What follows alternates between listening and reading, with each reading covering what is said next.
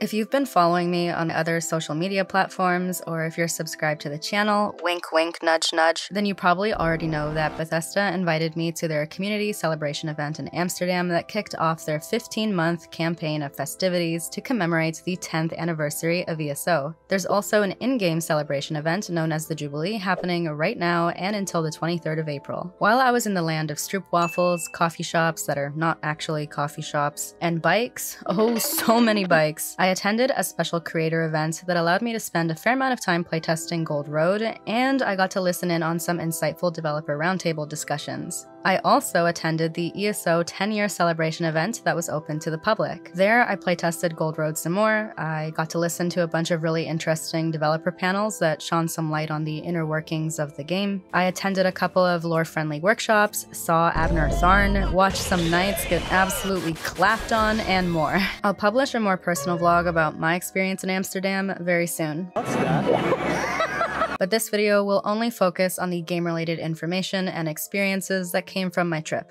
Specifically, information about Gold Road and the styling and scribing systems that will debut with the release of this new chapter. If that sounds interesting, then stick around. I've included timestamps in this video to partition all the different segments, and I'll be adding relevant information that the developers shared with us whenever it's pertinent to do so. We'll start things off with a brief overview of the actual Gold Road presentation that was live streamed on Twitch, with additional commentary from the developers. Then I'll chat about my personal experience with Gold Road when I playtested it. And then we'll wrap things up with some final thoughts and interesting bits of information from the developers. Gold Road launches on June 3rd for PC and June 18th for Xbox and PlayStation. And the PTS will include Gold Road on the 15th of April, so we'll be able to test it out some more soon enough. In the meantime, you can check out the free prologue quest content that's already available in the game and get this neat Miramora mudcrab pet upon completing it. Alright, let's get right into it.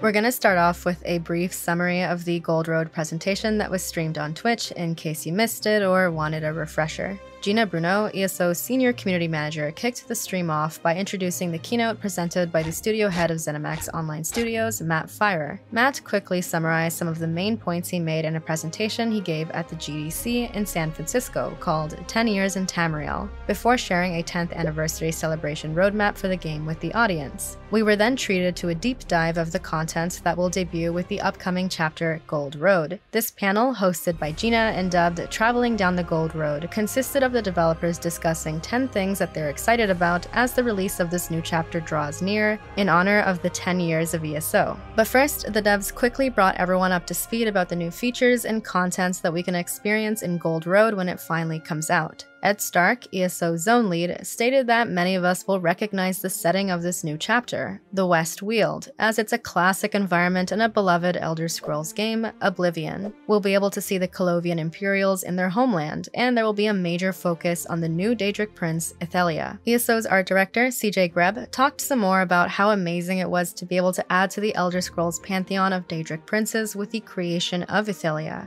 He talked about how the writers had a solid idea of what they envisioned for the prince and their allied forces, such as shattered shard motifs, and that Ithelia's realm was literally and figuratively shattered, which helped inspire and direct the art team. Mike Finnegan, ESO's lead encounter designer, added to this discussion by mentioning that this theme is really pervasive throughout the entire chapter. The new monsters, the new world event called Miramore Incursions, and even the new trial, Lucen Citadel, among other things, all adhere to this aforementioned theme of the shattering of glass. Kira Ross-Schlitt, the project lead for Scribing, quickly introduced the new Scribing system. She shared that we're going to be getting 11 new customizable skills in Gold Road that we'll be able to make our own. Some of the intended uses of this system are to be able to fill gaps in our builds and allow us to roleplay better, among other things. But we'd get a much more comprehensive overview of this system later in the presentation. Gina then kicked off the segment about the 10 things that the developers were excited about as Gold Road approached. She asked Kira what her favorite thing about Scribing was, to which Kira responded, the Soul Burst skill, a new grimoire in the Soul Magic skill line that can be obtained upon completing the Scribing questline.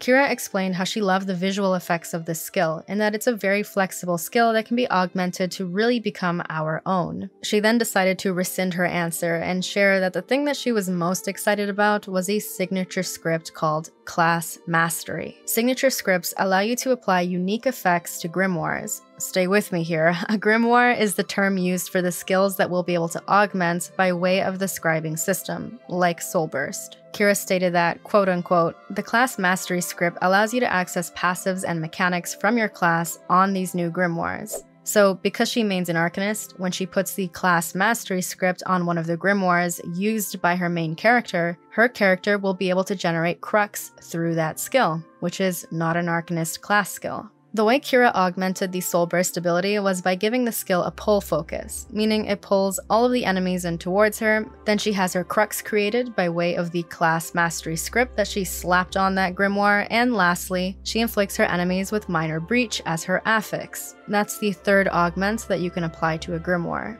She uses her customized Soul Burst skill to set up a nice damage combo with the Fate Carver skill. She also teased the Necromancer class script. If there are no corpses nearby when the grimoire that has the script is used, then it will create a corpse. But if there are already a ton of dead bodies littered all around you, then you'll get a buff that scales with the amount of corpses in the area. The Dragonite class script gives you a buff depending on how many enemies you're fighting, and Finn's favorite grimoire was the Shield Throw skill because of the high doinking uptime that it has.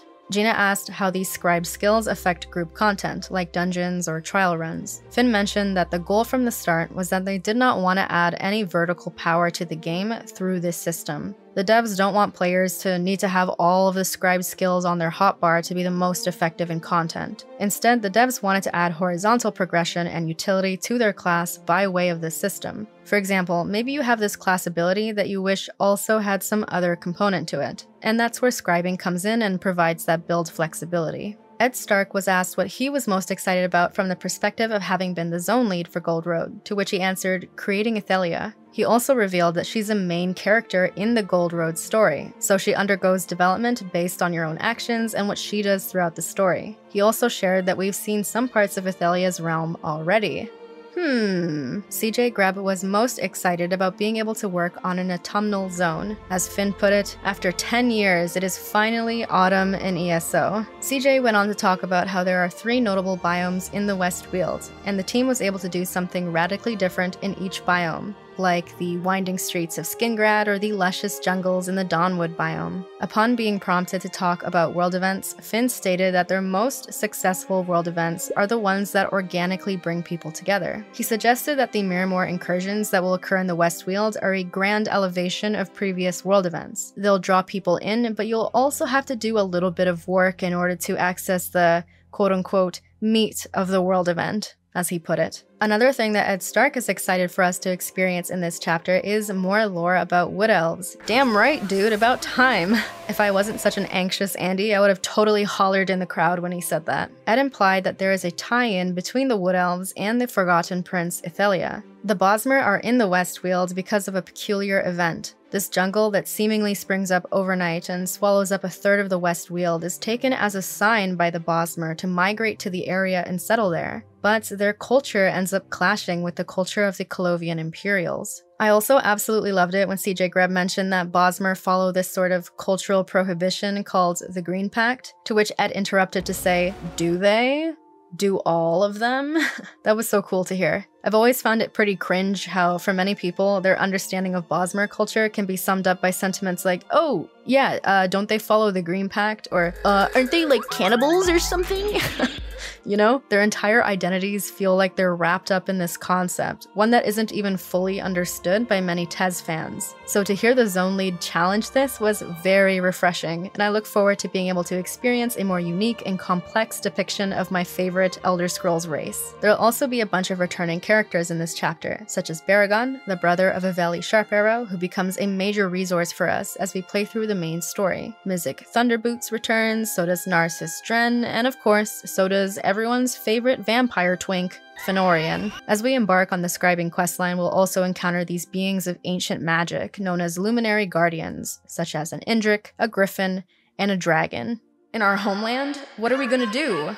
The 7th thing that the team was excited for us to experience was all of the new monsters. Finn mentioned that anytime the team has delved into new Daedric spaces, they have to devise new monsters that fit thematically with these new areas. One of the new monsters is called the Fractured Remnant, a strange, 3-legged amalgamation of crystal and glass that can attack from different angles. Another is known as the Shattered Shard, which will form crystal weapons that it will use to attack us. Some new creatures were also added to the realm of the West Weald, such as the Theriker, which has both feline and scorpion features. Finn then talked to us about the new trial, Lucen Citadel. He recalled all of the cool, iconic mechanics from older trials, such as the Sanctum Ophidia poison, or the infamous Mauve Lorcage twins mechanic that really tested our ability to distinguish left from right, which is a really difficult challenge for most gamers, apparently. And he stated that Lucen Citadel has equally cool mechanics that have not been seen before, in particular the final boss, and he made a big deal out of emphasizing his air quotes when he said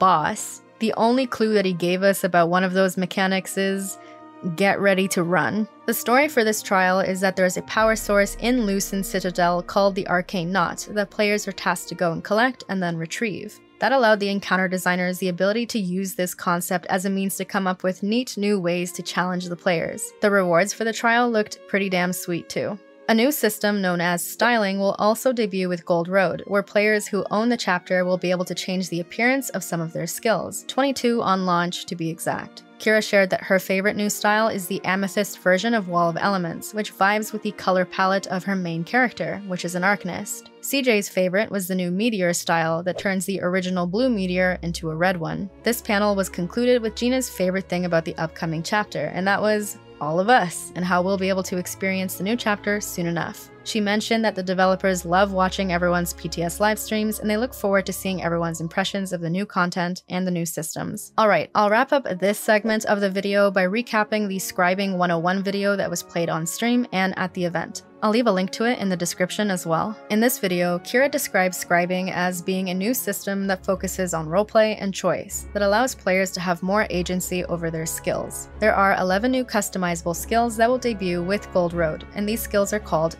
Grimoires. These Grimoires can then be customized in 3 different ways. You can customize a Grimoire's focus script, which changes the main function of the skill. You can also change a Grimoire's signature script, which gives you access to unique and interesting effects. And lastly, you can change a Grimoire's affix script, which gives you access to the major and minor buff system that you may already be familiar with. In order to gain access to the scribing system, you will need to own a copy of Gold Road, and you'll have to interact with a variety of scribing quest givers located outside of the various mages guilds. Upon talking to the NPC known as Adept Ernard, you'll kick off the scribing questline. Eventually, you'll gain access to the scribing altar, located in the Scalarium, a location that you'll get familiar with as you advance in the scribing questline. At the scribing altar, you'll be able to see all of the different grimoires that you've unlocked. Kira already had all 11 of them unlocked, but she showed us her favorite one, Soul Burst. The base function of this grimoire makes your character unleash a powerful burst of energy from within themselves. You can then choose to customize the rest of the skill and what exactly it actually ends up doing yourself. After selecting the grimoire, you'll have access to all of the scripts that are relevant to this grimoire that you've unlocked. The focus scripts determine the main function of a skill, such as what damage type it will be, or if it will be an allied focus ability. The focus scripts also determine how much the skill will cost and what resource it will use. Kira ultimately goes with the pull focus script.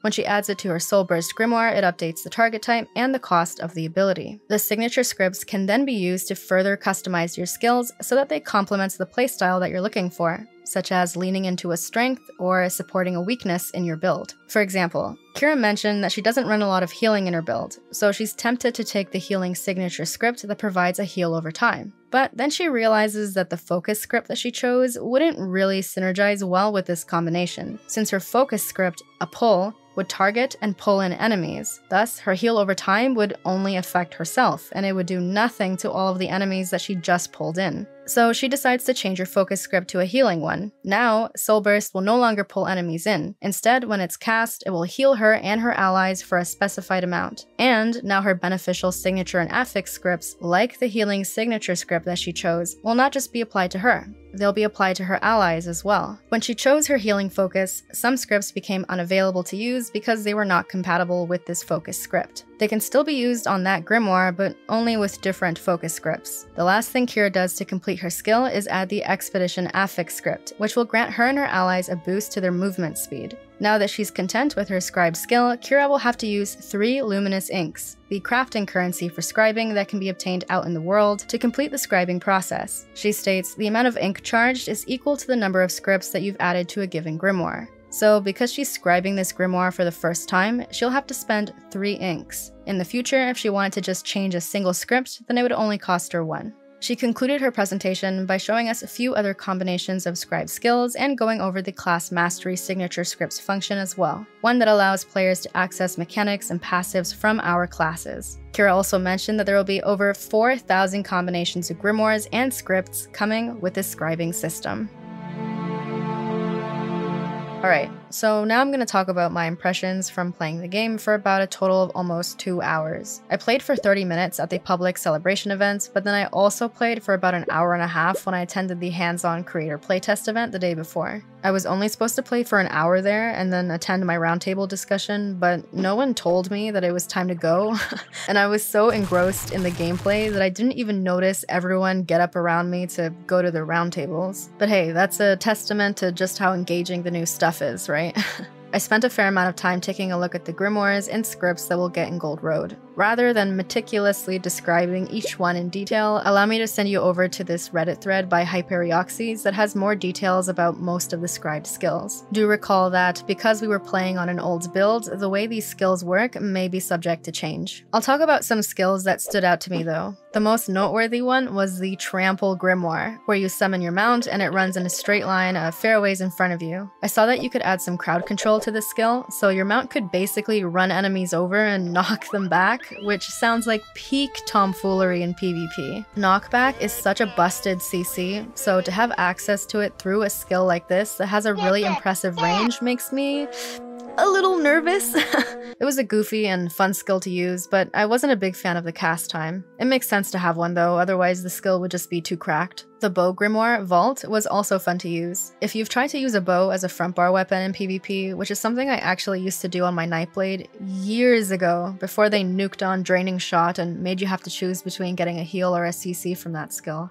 then you know that one of the weaknesses of that playstyle is just how squishy it can be. Stamsorcs can work around this weakness because they have access to the class skill Streak, which allows them to create spacing between them and their enemies. And that's something that is vital if you're playing a glass cannon build that's still fairly confrontational. So it was cool to see what the developers were saying about supporting playstyle weaknesses come to light through grimoires like Vault, because now players will have access to a great mobility skill via the bow skill line. There was a cool Destro staff scribed ability that also had a long casting animation but affected a major area on the ground, which sounds like it has the potential to be very strong against large packs of trash mobs in dungeons or trials or big-ass groups in Cyrodiil, if it's customized appropriately. What I also found interesting were some of the buffs and debuffs that we'll have access to, and for me, I think the ability to add these to our scribe skills is ultimately what will interest me the most about this new system. For example, as a pretty sweaty PvP support player, it intrigues me to know that I may have the possibility to give my allies minor heroism or inflict my enemies with major maim from using a scribe skill. Ultimately, the freedom that we have when it comes to customizing these new skills is pretty appealing to me. When I was playtesting Gold Road, I also took a look at a lot of the different styles that we'll be getting at launch. There were a lot of blue variants that I remember, such as a blue barrier variant and a blue vigor variant. There will be a red snipe variant, perfect for all the Nightblade bow gankers in the chat, and many others. I hope that, much like the other systems that have been introduced to the game, we'll continue to see both the scribing and the styling system get expanded upon, with more cool customizable grimoires and more means to customize the appearance of our abilities. I didn't take a good look at the new mythics, but I did chat with my guildie Mika about them since she did happen to glance at them. One that interested me was a Gauntlet mythic that, when worn, will mitigate an insane amount of damage every time you block, but only for a very short amount of time. The cooldown for this proc was also something like 5 seconds, but these values are subject to change. This interested me as someone that block casts her skills pretty often in PvP, and it also sounded like a great means to mitigate a lot of lethal damage if timed just right, such as when you get ult dumped by an opponent or several opponents. There was a necklace mythic that behaved very similarly to the set Daedric Trickery, if you're familiar with that one. While in combat, you'll gain a random major buff every X amount of seconds. Additionally, this mythic will give enemies within a certain range of you a random minor debuff that corresponds with whatever buff you happen to have from the mythic at the time. So if you're given the major berserk buff from this mythic, then enemies around you would be inflicted with minor maim. The last mythic that we discussed was some item that allows you to see guards or witnesses through walls or some shit like that. It was definitely a roleplay mythic for those interested in living out their criminal scum ambitions. I couldn't find my way to the Dawnwood biome, unfortunately, but the Gold Road and the Colovian Highlands both looked spectacular, and I had a great time exploring these areas and tackling the enemies that I ran into. I actually found a Miramore incursion spawner, but it was not active, so that tells me that this new world event will operate similarly to world events like geysers or harrow storms, where there are specific spawning locations whose icons get added to your map when you encounter them for the first time, but then only one of them will be active at a time, and the active one will also show up on your map by way of a pulsing cross swords icon. I like to return to aesthetically pleasing zones to capture B-roll for my videos, and I can already tell that I'll be spending a lot of time in this new zone because of how nice it looks. The furnishings also looked quite nice. They reminded me a lot of the Leowen ones that we got in Blackwood. Surprise, surprise. I also took a brief look at the motifs. Honestly, I wasn't too fond of the wood elf looking one. I think that Ifre's Will is still the most goated Bosmer themed motif that the game has to offer. But one of the motifs looked kind of night-like, which I know is gonna make some people roll their eyes because they're sick of all the night motifs that we got from High Isle, but if you know me, you know I can't get enough of that shit. Waiter, more night motifs, please. But that'll conclude the segment about my time spent playtesting Gold Road. Let's move on to some thoughts that I had about what I experienced at these events. Alright, I know no one asked, but I'm gonna share some of my thoughts about everything that I learned from attending this event anyways, and you can't stop me. I'm actually going to share a sentiment that's fairly similar to one that I shared in the Necrom overview video that I made when I got the chance to playtest that a year ago, and that's that I found some of the new skills to not always synergize with the high APM playstyle that I prefer. Many of them had noteworthy cast times, meaning it wasn't always super feasible to cancel the animation for them. Not that that's a bad thing, mind you, but it's something that I took note of. Please don't kill me, casual players, I'm one of you too, okay? As a stinky PvP sweat, I find ESO's fast-paced combat system very satisfying. I love bash weaving, bar swap cancelling, and block casting my animations to squeeze out as many actions per minute as I can, and doing so can provide quite the advantage in a reactive and punishing environment, such as the PvP ones that we have in the game. That's fun to me, but just as well, I know this playstyle is not for everyone. Some players prefer much slower paced combat as it's more comfortable or accessible for them. I mean, some players just want to take it easy when they play ESO too, you know? And that's totally cool. But as a player who gravitates towards a high APM playstyle, I'll likely pass on some of the scribe skills that are channeled because they're just not my cup of tea, although I'm sure they will be for many others. That being said, what I really enjoyed about the scribing system was that it could be used as a means to supplement something that your class, build, or group lacks, such as more resource sustain, more crowd control options, or the presence of certain buffs and debuffs. I also really appreciate how the visuals of the scribe skills change per the different focuses that you choose to add to them. This notion, combined with the new styling system that will also come with Gold Road, will make it easier than it ever has been to live out your power fantasies. On the topic of power fantasies, the developers assured us that the new scribe skills will not diminish any of the existing class identities. For example, they wanted to ensure that something like easy access to stealth via a skill would be unique to Nightblades, and Sorks would be the only class that ever have those annoying ass pets. Okay, they didn't phrase it like that, but you know what I mean. Well, what they mean.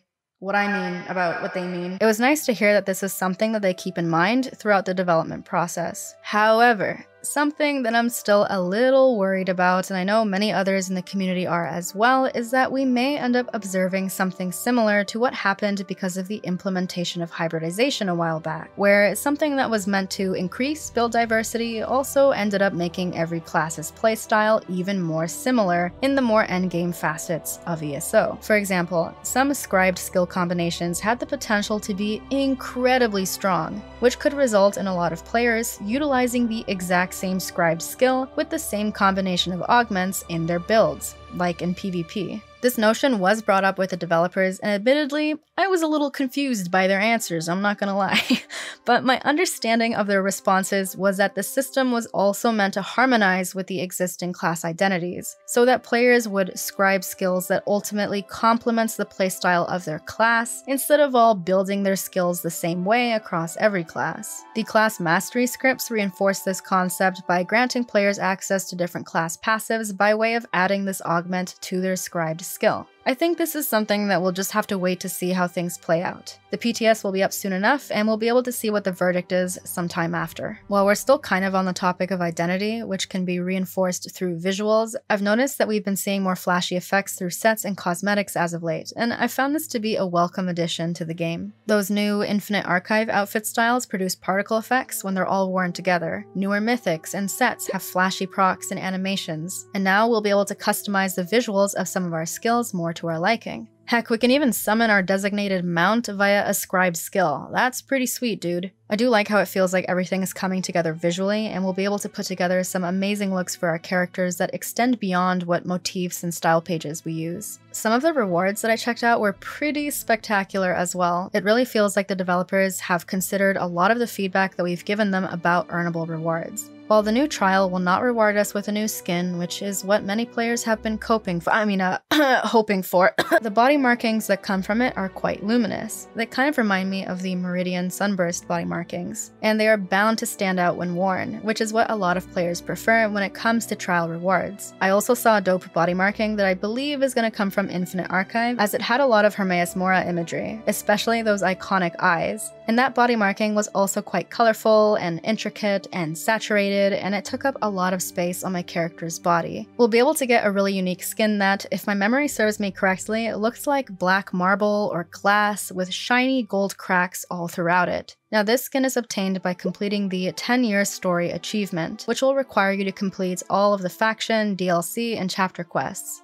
Yeah, that's a lot of questing, but take my word for it. The skin looked pretty cool, and if you've been playing ESO for a while now, you may have already finished a lot of these quests, and you'll be handsomely rewarded for it with this excellent skin. If you're just getting into the game, no worries. ESO can be played in bite sizes, zones aren't gated by level, and you can enjoy the standalone stories, chapters, and quests at your own pace. Just like last year with Necrom, we'll also be able to obtain a mount upon attaining 100% completion in the new zone. A common critique that players have about the game is that earnable rewards often pale in comparison visually to the kinds of cosmetics that you can purchase with real money in the Crown store. I found this to definitely be the case with mounts. However, I was pleasantly surprised to see that the earnable mounts that we'll be able to receive from getting 100% completion in the West Weald actually looks like it belongs in a Crown crate season. It reminded me a lot of the Radiant Apex mounts from the Stonelore crates. It had a lot of stylistic similarities with those mounts, and it was a cinch mount if I recall correctly. There were quite a few other little earnable rewards that could be obtained by completing achievements that I believe were mostly linked with quests, so I look forward to taking a closer look at those on the PTS.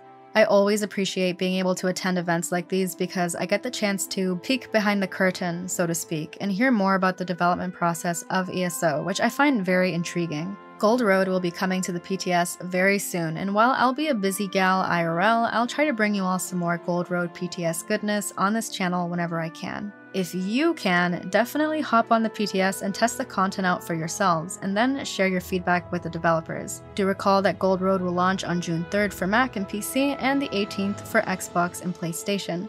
Thank you so much for watching, thank you to my YouTube members for their support, and thank you to Bethesda for flying me out to this event so that I could make this content for my audience and experience it for myself. I would have never been able to experience anything that I did if it were not for them. Alright, see you in the next video, gamers. Cheers.